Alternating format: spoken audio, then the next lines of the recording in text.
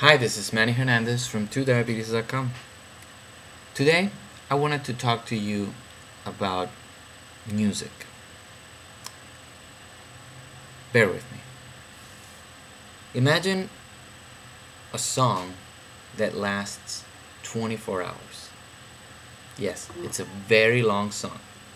24 hours of continuous music. Now that song will have its loud moments and its quiet moments and everything in between. It'll have different instruments, it'll have different sounds throughout, and at the end of those 24 hours you will have experienced a number of different things. 24-hour song. Now imagine trying to assimilate that song through a tiny hole that lasts just 1 second every 5 hours, maybe every 6 hours. So you have 1, 2, 3, 4, maybe 5 samples of that 24-hour song that you listen to, and imagine trying to experience the exact same thing that you experience listening to that song 24 hours long. Not the same thing, right? Obviously not a pleasant or particularly artistic experience, right? Why am I talking about songs and music? Well, today I'm talking about songs and music because I'm not happy. And I'm not happy because I learned that yet another friend, another person with diabetes, had her request for a continuous glucose monitoring device turned down by her insurance company. In this case, it was Carrie Marone from 6untilme.com. It could have been anybody because it's happening left and right. We're reading about it everywhere on 2Diabetes and other communities on a daily basis. And it's not right.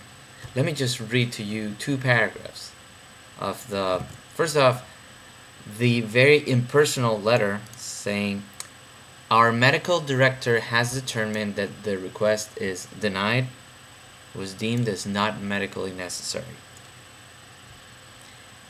Now, let me read to you 2 paragraphs from her appeal letter.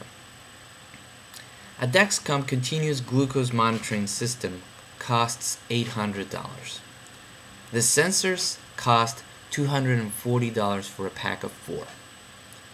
Over the course of a year's non-daily use, the Dexcom system will cost approximately $1,800. Compare that to the cost of laser surgery to treat diabetic retinopathy, or the cost of kidney dialysis or transplant, or the cost of daily medications to treat high blood pressure, cholesterol elevation, or kidney disease, or the cost of amputation, as well as any attendant cost for rehabilitation and lifestyle adjustment. Please be advised that keeping me healthy now will save your company from greater expense later. Preventative measures taken at the present will mitigate the overall financial loss your company would otherwise incur in the future. Carrie gets it. Carrie's clear. I mean, this is a business decision. This is not a medical decision. You know, the fact that the medical director is saying it's not medically required, it's not financially required, is what it is. And that's what's sad, because it is not even a smart decision on their part to turn down, just like Carrie, thousands of other people with diabetes who could benefit from technologies such as this one that would allow them to monitor their blood glucose continuously throughout the day and avoid lows that could occur during the night while they are asleep and highs that none of us want or should be having so as to extend our life. You know, it doesn't make any sense. It doesn't make any medical sense, if you ask me, to be denying such opportunity for treatment and improvement. So this is a call This is a call for all of us to start doing things differently. Hopefully, in the next weeks and months, we will be able to start, like, raising our voices and raising awareness about this, because this is completely wrong. It is absolutely wrong for insurance companies to be declining this kind of device. I'm sorry today's podcast did not end in such a positive mood, but all I can say is, like, it's just not a positive piece of news. So I'm wearing my Red Sox hat, supporting you, Carrie. And this is not just for Carrie, this is really for all the people with diabetes who have gone through this same experience. And I invite you to share your experience where this video gets posted, and to post this video on your blogs and share it with other people, because these are stories that have to be said, that have to be told. Goodbye, everybody. See you around.